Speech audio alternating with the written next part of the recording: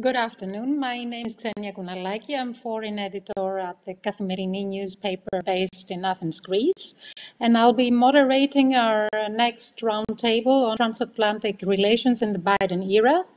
Our speakers today are Maria Demertzi, Deputy Director at the Bruegel in Belgium, Daniela Schwarzer, current Executive Director for Europe and Eurasia at the Open Society Foundations, Constanze Stelzenmüller, Fritz Stern Chair at the Center at the Brookings Institution in the US, and Sir Nicholas Soames, President of the Conservative Middle East Council and Senior Advisor at the FMA Partners in the UK. So I'll give the floor to each of you in the beginning for an opening statement of, let's say, 2 to 3 minutes about the current state of transatlantic relations in the post-Trump era, and we can take some questions. The floor is yours, Maria Demertzi. Thank you very much, Xenia. I'm really delighted to be here. I wanted to make 3 quick points on the economic agenda that pertains to the Biden administration and what it means for Europe. On the domestic side, I am really delighted to see that there is a lot going on, trying to resolve the economic impact of the pandemic, really massive stimuli that are coming in 2021 to try and sustain economic value. So this is excellent news, and it will mean something for Europe as well. I'll come back to that. On the foreign agenda, there are really 3 issues that are going on which are very encouraging from our side. The return to climate discussions, which are, of course, very important and very dear to the European hearts. So we are delighted to see that the Biden administration is really very committed to make progress on climate issues. Then the issue of corporate taxation and how to try and maintain a global level playing field when it comes to corporate power. Here, the Biden administration is also coming in with very potent suggestions that I think are going to make a difference at the global scene. So that also is going to be a real step forward as we move ahead. And then the last economic issue is the trade issues and the multilateral system. There, I think the news are less good. We have not seen the Biden administration differentiate itself from the Trump administration, at least not to the extent that we would have hoped for. I don't know whether this is a political choice or whether this is an issue of priorities, but I think on the world trade issues, we would like to see a lot more happening. And of course, with the most important thing being the revival of the World Trade Organization, which is crucial for the multilateral system. So my last point is on Europe, very good news. A US administration that has been a lot more silent than the previous administration, but a lot more convincing in terms of coming back to help resolve important global issues and setting a stage for global cooperation that is really encouraging. I'll stop here. So, Daniela, is America back or not? What do you think? What is your take? America is certainly back, but of course in its own ways. So let me start by commenting on the huge opportunity that we now have. And that is indeed, as has just been said, we have a joint agenda on many issues. And this is a totally different situation than we had a year back when transatlantic issues were also discussed at the Delphi Forum. So now there is a US president who is a declared multilateralist, who embraces the fight against climate change, who looks at the world in a way that he doesn't want polarized, but he wants to bring, in particular, the democracies together. But he has a very clear issue that he has identified, just like his predecessor, and that is China, a rising world power. And the US have a particular view and expectations towards the Europeans how to deal with China. And here I come to the European side of things. Europe has evolved greatly over the past 2 years in its assessment of what China is. China is, of course, a business partner in terms of trade and investment, but it's also a systemic competitor to the US and to Europe. It is a tech-based autocracy that really tries to spread its model across the world by now. And from a European perspective, we are, of course, keenly aware that this is happening in our close neighborhood and that China intervenes even within the European Union. That brings me to the last big topic that I wish to raise in this very brief introductory statement, and that is the state of democracy, both in the US and in Europe.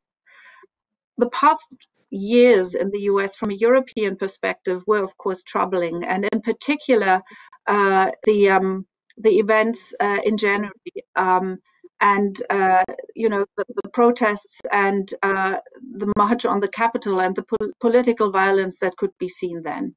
So the concerns in Europe, of course, very big that the democracy in the US has its instabilities, and of course, President Biden will do what he can to increase the resilience of the democratic system in the US.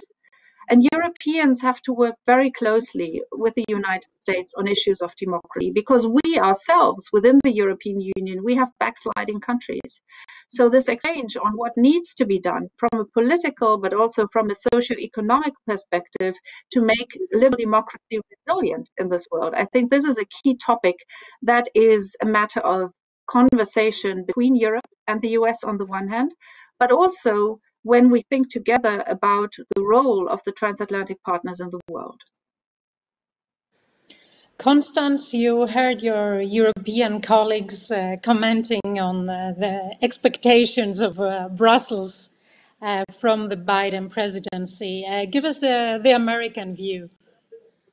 Well, obviously, I have to say I am a German myself, so I'm speaking here as a German from Washington. I also want to say I'm really not at all delighted to be speaking to you in this way. I mean, I am delighted to be here with you, but I'd much rather be in Greece, frankly. I'm very miffed that we're having to do this online still. Now, as to your question, I think it's at this point already incontrovertible that the Biden administration is astoundingly thoroughly prepared for its program of domestic renovation. And we're already seeing growth rates of 7% here, while Europe is in a double-dip recession. I think that number already tells us a great deal. That said, I have doubts on 2 points. Yes, much of this is good for Europe, and I think American growth rates could be good for Europe as well, given how deeply we are enmeshed with each other economically. But the truth is that there are some sort of wobbles in the administration's policies, if you look closely, and one of those wobbles concerns Europe. And you saw it most clearly, I think, in the rather tentative and not particularly coherent reactions to the bullying behavior by Vladimir Putin. The president calling Vladimir Putin a killer, but then offering him a summit, taking, I thought, far too long to react to the massing of 100,000 troops and tanks on the Ukrainian border.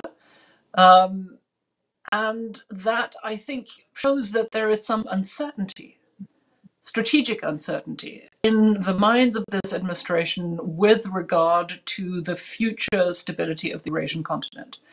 And actually, if you look closely, the same is true for Europe. The administration, I think, has made it very clear it wants to work with Europe. It is for the European Union. It is embracing all of us. It is particularly embracing the Germans. Thank you very much. But I don't think it has a very specific sense of what kind of Europe it wants and what the potential different futures are, the development paths for continental Europe, its relationship with the UK, its relationship with America, its relationship with Russia and China, and what it needs to do or encourage in Europe in order to promote the better futures and deter the worse ones. And there, I think we have to ourselves come up with ideas, with proposals. And I think, frankly, we're hanging back. We're all far too introverted because of the economic crisis, the pandemic, and our upcoming elections. And I would say that particularly for Germany, which has elections on September 26th, and which I think is unconscionably passive in the face of what are, I think, very generous overtures from Washington. And I'll stop there. We'll come back to that, to the German elections and what impact the elections will have on Europe and the relationship to the US. I will come to you, Sir Nicholas. Your country is not part of the EU anymore, so we have to talk about your country as a different part of the continent. So I would like to listen to your take on the special relationship of the US and the UK in the Biden era. Well, first of all, it's quite clear. Thank you much indeed for asking me. It's a great privilege to be at the Delphi Forum, although I agree with Constanze, it would be much nicer to be there in person. First of all, multilateralism, as Daniela said, is clearly back and very much back. I think the question of what America expects of Europe, I think really ought to be put on the other foot, is what does Europe expect of itself in the role it's going to play. But I think it is extraordinary to observe our world of 2020 from the turn of the century. I mean, the rise of China, the expansion of the internet, the proliferation of technologies, they've all gravely challenged the Western security as we knew it, and thus paved the way for global competition, which is now so obvious over values, trade, and ideologies. And I also take the point that I think it's a pity that we haven't got further on trade. But I personally have never been, I grew up in an age of great certainty in international affairs, really. And I've never been so personally perplexed about where the world is heading. It seems to me that all these, the geopolitics in which we all lived and grew up across the world, are deeply broken. The global order, which has done us all so well, is not only fragmenting, and I'm praying that the Biden leadership will bring this back together again, but becoming deeply, and in some areas, dangerously contested. And it remains to be seen, I think, of whether Western-led international relations are going to prevail. And in my view, we are greatly, generally unprepared in what this will look like as the world goes ahead in conducting its business at such an extraordinary time. I mean, inevitably, unavoidable competition has to allow room for real cooperation on global policy issues such as China, climate change, and the pandemics. And these huge challenges can only be dealt with a spirit of cooperation. And to that extent, I greatly welcome the way that the Biden administration have clearly decided that this is way ahead. And it's very welcome to see the importance of the work of the G7 and the G20 as cooperation returns. But what is, I think, vital is that the West generally adopts greater consistency in all its dealings. We were inevitably under President Trump, a bit all over the place. But what's needed in all this and in the contested areas is a set of policies, economic, security, diplomatic and military, that all point in the same direction. Because if we don't have that, we really won't be able to deal effectively with China in particular. There isn't any magic formula. There will always be tremendous tensions between strategic rivalry and economic independence. But every day it becomes clear that there is an endless requirement for most active diplomacy which we can muster between us, with clear objectives to sustain the liberal order under which the world has done so well. Thank you. So we all agreed that America is back, with some reservations, as Maria mentioned. Maria, if you had to state a challenge, the main challenge for the transatlantic relations, what would that be? China, I guess, Russia, the climate change? Yeah, since you're asking me to choose, I really have to choose one, right? Look, I'm optimistic on climate and even on the pandemic when it comes down to the level of global cooperation. I think incentives are aligned, thinking is aligned, and quite frankly, patience is also aligned. When it comes to China, however, I think this is really the elephant in the room. We don't necessarily all think the same way. I mean, just start with Europe. Europe doesn't have one position on China, despite the CAI, the Comprehensive Agreement on Investment, I think, which, by the way, I don't think will pass. But in any case, I don't think that Europeans think the same way on China, not because they disagree, but actually they haven't made their minds up. Here, there is a very big difference with the US, who has a very clear idea on what they want from China and what they don't want from China. So I think that's going to be the big thing to meet. And quite frankly, I'm not entirely optimistic as to what the end game is going to be. There is really two different schools of thought here when it comes to the way that we operate. China has a way of doing things, and if I may call it the Western model, has got another way of doing things. There's a lot to disagree within the US, but on principles and on sort of the big picture, I think we agree with the US. But with China, I think there are fundamental differences.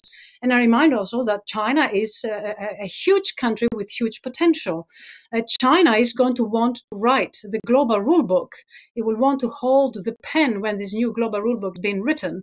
And exactly what type of ink it will put in this book is not obvious to me. I know what I want. I certainly want multilateralism to be the solution. It's the only way to have good solutions and sustainable in the long run. But I'm not clear how we're going to get there. And the same question, what about you? What do you think the main challenge is? I would agree that it is China, and without wanting to repeat anything, I will just add to what Europe, in my view, needs to do.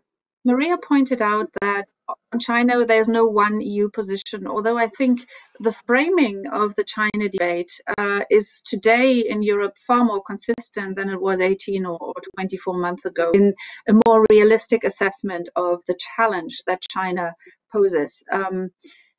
So what Europe needs to do, in my view, is two things. One, it has to see the China challenge in its region.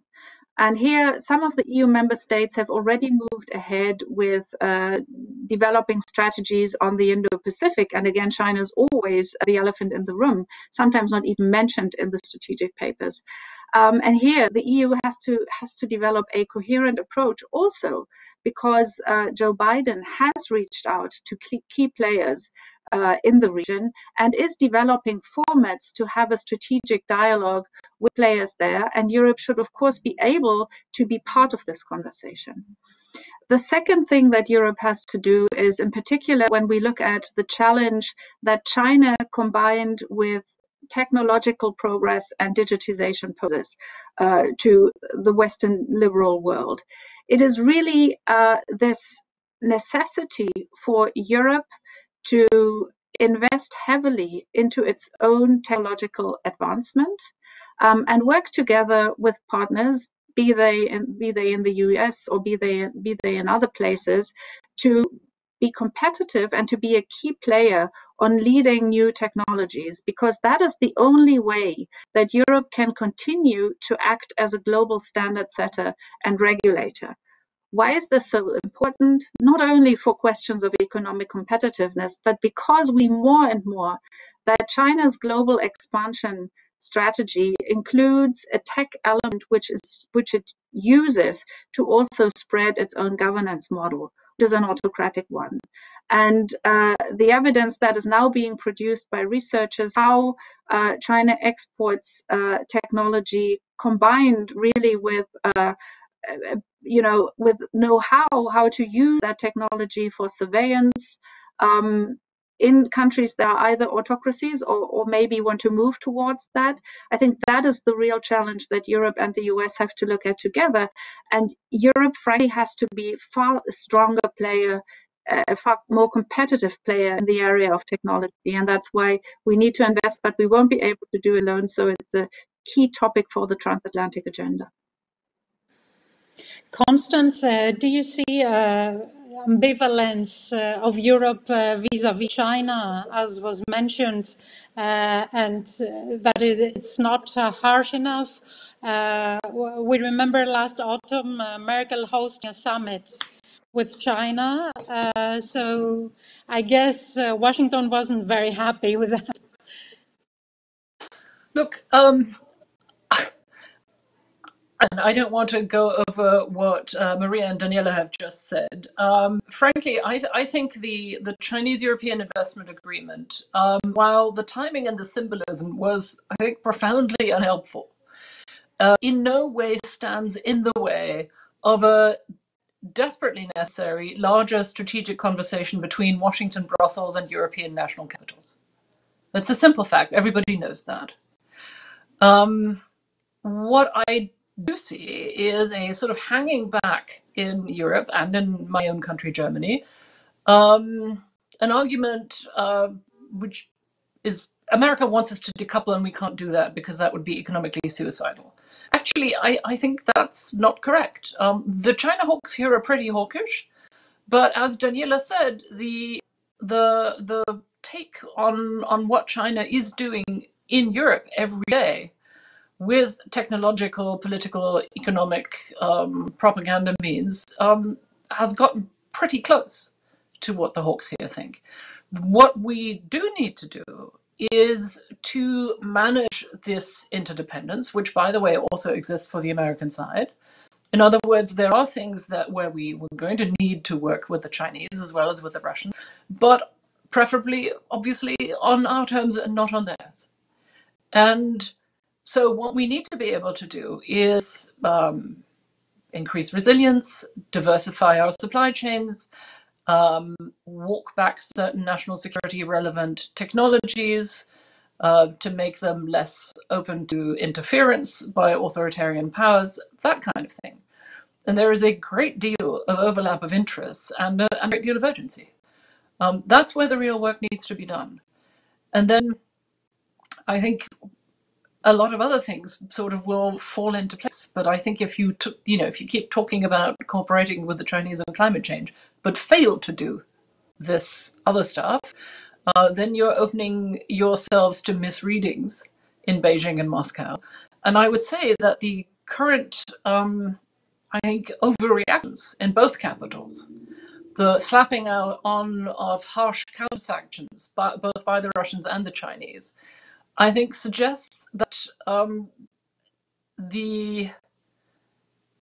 both Moscow and Beijing are acting from a position of weakness. These are counter-reactions that are actually pushing the Europeans and the Americans closer together. But I'll finish with my final flourish is that this sort of misreading of Europe and this sort of the weakness that this suggests. My China expert colleagues here at Brookings say, Xi Jinping doesn't actually have people around him who occasionally tell him that he's making mistakes.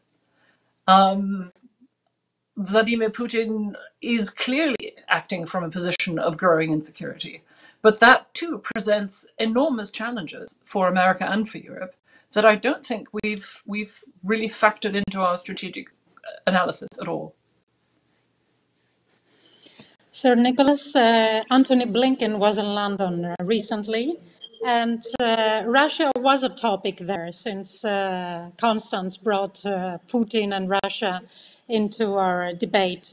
What do you think? Is Russia an equal problem for the transatlantic relations as China, or a lesser one? Well, it's a different sort of problem. I actually think that, and I thought that Secretary Blinken's visit was seemed to me to be a great success. But of course, the Americans will inevitably become increasingly irritated with Europe, as they inevitably do, if Europe cannot itself find a suitable position, which they can roughly call a joint position, on both China and indeed on Russia. And therefore, it seems to me that the only thing, and I thought that Constanze put it very well about the whole range of issues that need to be dealt with, but it seems to me that the only way in which we can have a concerted effort on all these things is through climate change and the need for China to find a proper way to deal with China. Russia, I'm afraid, is in the kind of mood where it will continue to plunge a stick into the eye of the West on every possible opportunity it can. It'll push us as far as it possibly can. And like one of your panelists who said it, I thought it was a pity that America took so long to react to the very serious build-up of troops on the Ukrainian border. So, you know, it's a different kind of problem, but it would be helped if it would help America if America's partners, in particular in Europe, could come up with a common position that would enable everyone to speak with one voice on such an important and serious problem. Sir Nicholas mentioned the lack of European common stance, Maria Demertzi's, and now we will have elections in Germany in September, very crucial elections. We see the polls bringing the Greens, putting them in first place, so we might have a totally different government in Berlin. What do you think? Will the EU be equally strong and a very respected ally to the US with a leader less strong than Merkel? A very loaded question, actually. Far be it from me to comment on or to try and predict what's going to happen in the German elections. I think I would like to echo some of the things that my colleagues have said when it comes to Europe and one voice. I think what makes Europe a strong partner is when it speaks with one voice. We had a very unfortunate incident a few weeks ago in Turkey where we had an exhibition of exactly the weakness of Europe when it doesn't speak with one voice. And you actually see that we have achieved the best results when we really had one common position. It's not easy to get to a common position on all the issues that were raised, but when we do that, then we do manage to achieve great results. So, I dare say, more than great leadership, we need to find ways of agreeing on positions, because when we do actually achieve a lot. So I would argue that Europe would always be and will always require certain Franco-German leadership. I think that's important. They're big countries. And here, dare I say, the UK has a role to play as well as a big diplomatic nation. Alas, outside the EU now, but in any case, it is a country that can offer to intermediate when intermediation is requested. So leadership, there will always be demand for good captains of the wheel. And here the Franco-Germans are the size of because they are big countries and because they're historically important in Europe, they have a role to play, and therefore that will be important. Not forget that it's not enough. We need to get all countries on board for a strong Europe. You cannot have the small countries left behind. That creates a lot of animosity. It threatens democracy, as Daniela has also said. So it's important that everybody's on board, and leadership is exactly this, getting everybody on board, not promoting one own positions necessarily. So I think to answer your question, we need agreement on as many issues as we possibly can with as many possible countries as we can, and only then Europe is at its best. Daniela, Maria mentioned the sofa gate, this very bad example of lack of common stance, which happened in Ankara, a very unfortunate incident. Do you think we will have more of that in the post-Merkel era? Look, Sofagate was nothing that has to do with who leads Germany at the moment. It shows us something quite interesting and worrisome, and that is that countries that are, on the one hand, our partners, but who are also players that want to provoke us, Russia, or in that case, Turkey, they use any possible opportunity to exploit and display possible European weaknesses, just like the press conference with the Russian Foreign Minister Lavrov and the High Representative Josep Borrell showed. So this tells us something about the world out there. And now within that world, there's the European Union. And you wanted to have a comment on the German leadership. So Angela Merkel has been an exceptional chancellor for a very, very long time. So not only the European Union and Germany have become entirely used to her style, but also transatlantic relations. Merkel has been a constant variable over such a long time. Now, There will be a change of leadership in Germany, that's for sure. But I think it would be wrong to assume that automatically we would have a weak chancellor after that. And that was somewhat in your question. We will have a new chancellor, but democratic change has to be possible in those systems. And what we will see on some issues will be a lot of continuity in the German foreign policy and European policy. Why? Because the German system, and far beyond the political and foreign policy thinking, but also our economic approach to things, our economic growth model, is highly dependent on close European integration, so the single market and single currency, which are both greatly beneficial to Germany. So there's a high likelihood that this will be a prime concern for any government coming into power this coming fall. On other issues that are more related to security and defense, of course, a strong green participation will bring different positions and different nuances to the discussion. Those will be crucially important not only for Europe, but also for the transatlantic relationship.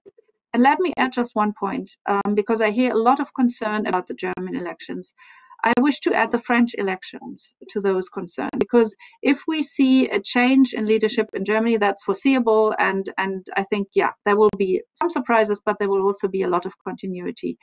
France, in my view, is the country to watch in the first half of 2022, because Emmanuel Macron, who started his first 5-year term as a really convinced European who never got a substantive response from Germany, although there was, of course, close Franco-German cooperation over the past years. We will see how he will position himself in the next presidential elections. France holds the EU presidency and has a lot of ambition for that. And it will really be up to the new leader in Germany and the leader in France. We don't know whether it's Macron or someone else, and the alternatives are not really reassuring. There will be a big job to do for the Franco-German couple to develop ideas and to onboard the other countries. As Maria has said, they won't be able to move anything in the EU alone. So what we need is a really broad dialogue. I would start from the strategic issues that the EU is facing in a world which is rapidly changing at this moment. Constance, what is your take on German elections and French elections too? I confess that I'm a tad more worried both about the French and the Germans. I think that let me start with our neighbours. I think that President Macron would have made an extremely good think tanker, but is a less than persuasive politician. And he's currently running neck and neck with Marine Le Pen and trying to overtake her on the right. That's a recipe that German politicians have tried. Most famously, the minister-president of Bavaria in a state election in 2018, which cost him the holy grail, the crown jewels of Bavarian politics, the absolute majority of the CSU, the Bavarian sister party of the Christian Democrats. That's normally the end of a Bavarian politician's career. Instead of which, Mr. Söder reinvented himself as a much greener, kind of more centrist conservative, and I think is still a serious frenemy to the current leader of the German Conservatives. The other thing, frankly, I worry about is this petition published by retired French and current French officers, generals, in fact, suggesting that unless the country was ruled with a harder hand, that needed to be, that there might be a civil war. That's frankly as insurrectionists a piece of paper as has come out of France in a very long time. And current French polls suggest that a majority of French citizens support it, which is astounding. And would be a serious spanner in the works for any German government. And as for the German government, I mean, I think, look, of course, I wish we had term limits. I have great respect for Angela Merkel, much as I see her weaknesses and the mistakes she made. But I don't think it's healthy for any democracy to have the same leader 4 terms in a row. And what we have now is, frankly, a weak conservative leader, polling neck to neck with an attractive, laser-focused, very energetic young Green leader who, however, doesn't have any executive experience. I'm inclined to give her the benefit of the doubt, but there are a lot of sort of factors in current German politics that make me think that German politics might be quite inward-looking, not least because the likelihood that we would have a 3-way coalition is quite high. And we saw in the last election, 2017, that it took, all of 5 months to negotiate that. And if that happens this time around, it'll be happening at the same time as the French elections, which is presumably unhelpful for anybody who expects leadership from Europe.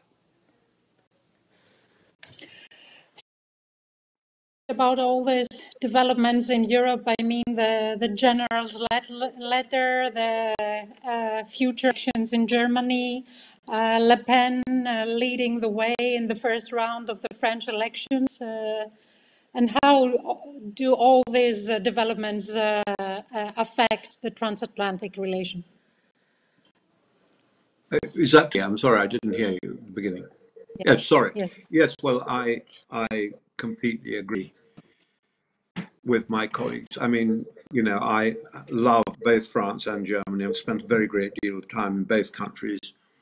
I dislike very much seeing this sort of split of insecurity and doubt running through democracy. And one of my colleagues already on this panel has already talked about democracy and its worries. And so I think I have great faith in the common sense of both countries. And I hope very much their people will come to a sensible conclusion. But it would be disastrous for all the things that we have been talking about here, from a position of a common view on some of these tremendous challenges that we're all facing, to see some of the potential results that might occur. So I hope and pray that this will not turn out in the way that it looks. And to be frank, I think in 2021, it is astonishing to see a letter written by some serving officers and other retired generals actually seeing the light of common day. I think that is an extraordinary and very serious event, and it merely emphasizes, I mean, the point that I tried to inadequately make in my few words at the beginning, that I think we are seeing almost inexplicable. It's very, very difficult to get a handle on where all this is going and to react. But if we're talking in terms of transatlantic relations, America will grow very quickly weary of having to deal with a Europe that is completely incapable of coming to common positions on these very, very big issues. And that knocks through, frankly, into NATO. And I don't think that's healthy either. So whilst I applaud the increase in multilateralism, I love hearing Secretary Blinken speaking as he did, and there's tremendous goodwill on all our parts for all of this to work. We really do need to be in a place where we are able to take this stuff forward in the face of the challenge of China and Russia, who are both playing us, frankly, like violins. Maria, we talked about democracy. Let's talk about Turkey, which is of great interest, of course, for Greece and my country, but also for the US and Europe. What do you think, what is the symbolism of the recognition of the Armenian genocide by Washington? And how does this affect the relationship between US and Turkey? And also, could it lead to a common stand between the EU and Washington vis-à-vis Turkey? Well, perhaps I'd offer what I would call an informed opinion rather than expertise on the matter. Let me start from arguing that I don't believe that anybody wins, least of all Greece, from and a Turkey that is antagonistic and quite frankly treated as an enemy. The first one to lose will be the neighbors, and that of course involves Greece. So I think it's crucial that Europe, with all its neighbors, and of course some of the problems we've been discussing has to do with problems of neighboring countries, we need to make sure that we have in the state, we have a healthy relationship with our neighbors, and that includes Turkey. Now, not at any cost. There are values here that have been violated. There is, as far as Greece is concerned, there are foreign policy issues that are a dispute here, not at any cost. So I understand that. So with that, it's quite interesting to see the US position when it comes to the Armenian genocide. It has been a pre-electoral promise by the administration to recognize that, and it's remarkable that in its first 100 days, the administration came faithful to its promise. I think that is wonderful to see. But I also believe that they've done it in a way that is diplomatically very masterful, with great care, trying not to push Turkey more away than it absolutely has to. So the wording of the recognition was very masterfully done, in my view, and it recognized and attributed responsibility to different generations than current ones. I think this is an attempt, a diplomatic attempt to tell us all that it's important that we remain engaged with Turkey, which I thoroughly believe, and which I think is also a lesson, if you like, for us Europeans, that we need to continue to talk to Turkey. We need to have a peaceful coexistence because nobody gains otherwise. And I think that the current way that it was treated by the administration was helpful in this respect. Daniela, we're running out of time, so if you could please be brief on Turkey. I'll try. I agree with Maria that we have to balance dialogue and then also criticism and just as the US decision, which from a Turkish perspective will still, although the wording was diplomatic, will be seen as a huge provocation. Now, just one element to add to the mutual dependency of Turkey and the European neighbors is, of course, the migration situation and the fact that Turkey has signed a deal with the European Union to host refugees on its territory and to work with the European Union on this. This deal is, of course, not without problematic elements, and the human rights perspective has to always be taken as well. But what I wish to say here is that Europe knows very well that it is dependent on a good relationship with Turkey, and at the same time it observes that Turkey expands its influence in its own neighborhood. Some of those countries are very unstable, and the European Union has a key interest to work with Turkey and Russia and others to stabilize as far as it can in the Middle East. But we all know that this is an extremely difficult endeavor, but not dialoguing with Turkey on those issues is simply no option. Constanze, what is your opinion on Turkey? Look, I don't want to retread the ground that's already been covered. I want to say this. I know that Germany is currently not very popular. I mean, there's always reasons why Germany is unpopular in Greece, but this particular one is that we are seen as being too close to Turkey on a number of sort of security issues in the Eastern Mediterranean. I am not entirely sure that that is true. What I do worry about is that we in Berlin tend to sort of cherry pick issues on which we engage and sort of don't really think of a region that is as volatile as the Eastern Mediterranean as a coherent strategic whole, where we have to take into account all actors and their relationships with us, both on a domestic policy level as far as immigration is concerned, and on the foreign and security policy level. I remember years ago asking in Berlin why we didn't talk to the Turks about foreign and security policy, and got the answer from a very senior advisor to Angela Merkel that could only be discussed at the very end of the Turkish accession negotiations, which I thought was an astoundingly misguided answer. And I think explains a great deal about where we are now. We do need a coherent approach. We can't leave the Italians alone with the Libyan problem and then sort of, assume that we Germans can swoop in and try to be the good broker at a Libya conference. That is just not good enough. And likewise, I also would quite like us to see us coming down rather more forcefully on Erdogan when he tries to yank Germany's and Europe's chain on issues like refugees and other topics. And I'm not saying this to make myself popular, and I think that it is just the take that we have on regional security is just not coherent and far-sighted enough, and we're going to pay a price for that. Arguably, we're paying it now. So, Nicholas, the floor is yours.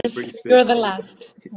Thank you. Well, I know we're pressed for time, and I'm certainly not going to go the other ground, but I think that this is the most important case that I can see for far greater